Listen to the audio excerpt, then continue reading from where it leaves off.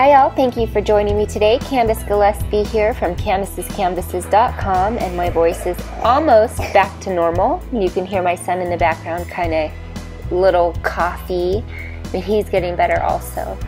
So today I'm going to show you a super fun card. It's a masculine card using the Open Sea stamp set from Stampin' Up. So first we'll start with some Whisper White cardstock and just a normal 4 1/4 by 5 1/2 card base. This is a side fold card, so it's your standard card. We're going to use some on film framelits and the Big Shot. Run that through the Big Shot and it gives us this Polaroid looking frame. It's pretty fun. Gently peel that out and this is what we have.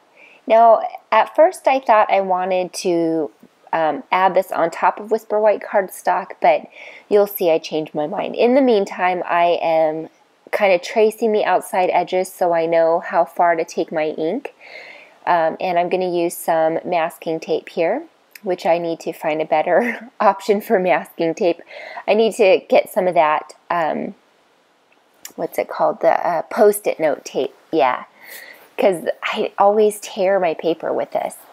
Okay, I'm going to use the scrap cardstock that came out of the center of that Polaroid piece, and I cut it to be like a little crescent shape here, and I taped it down, and I'm using some Soft Sky on, and then some Marina Mist on top of the Soft Sky, and then I'm bringing in some Tangelo Twist on top of that to give it kind of a nice, it's kind of like a dusk type scene.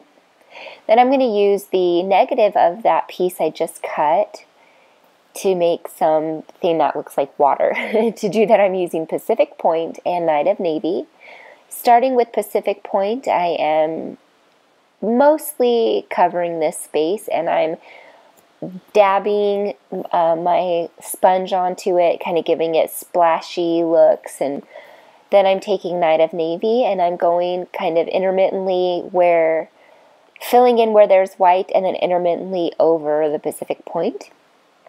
And then I'm just kind of taking my sky or soft sky blue to kind of mellow out those darker pieces that are kind of sticking up on either side there. You can't really see it, but I saw them. So here's where I am revealing the scene, which I love the way this looks.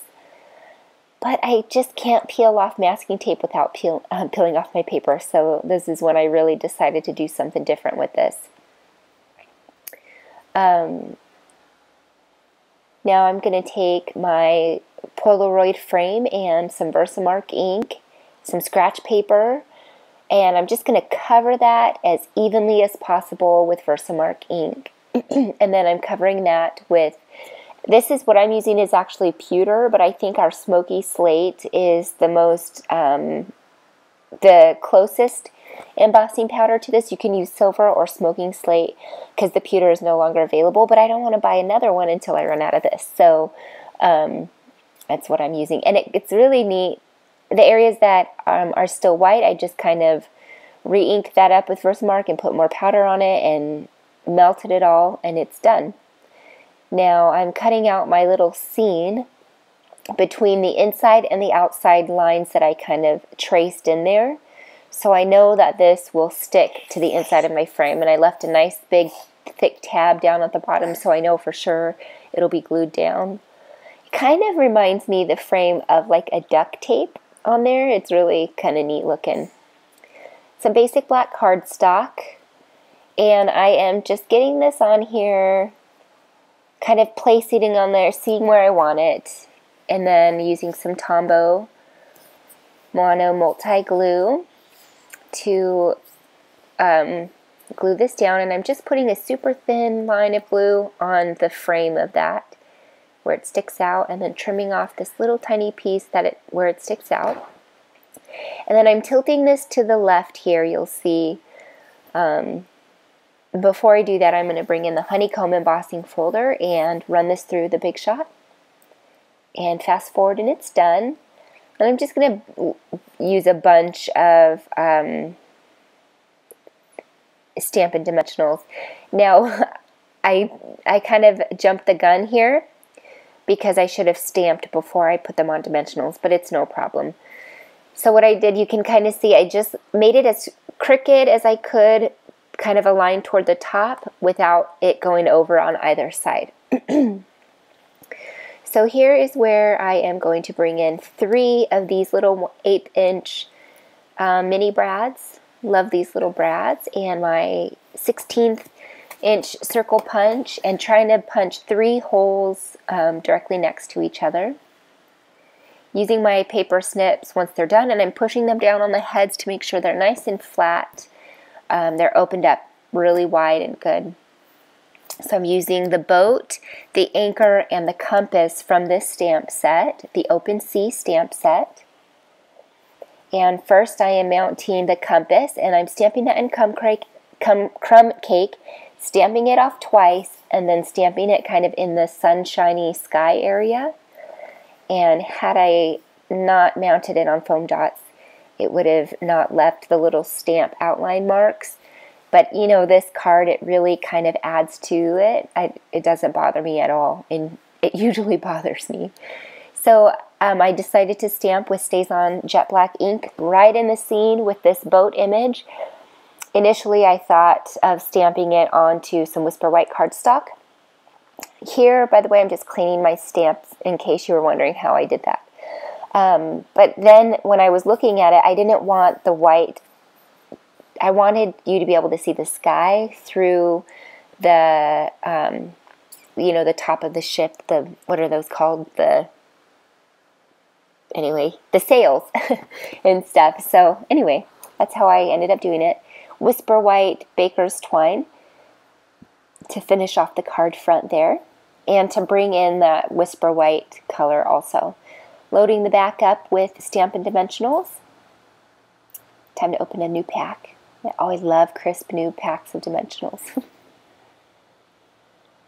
Fast forward so you don't have to watch me put on all these and take off the backs of all of them.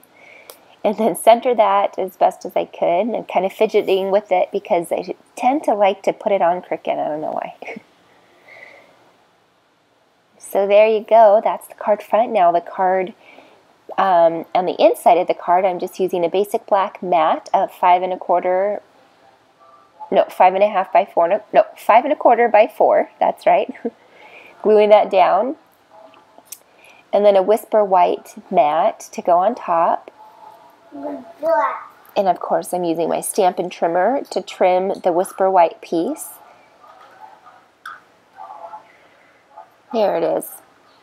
Okay, and the Whisper White cardstock, that is going to measure 3 3/8.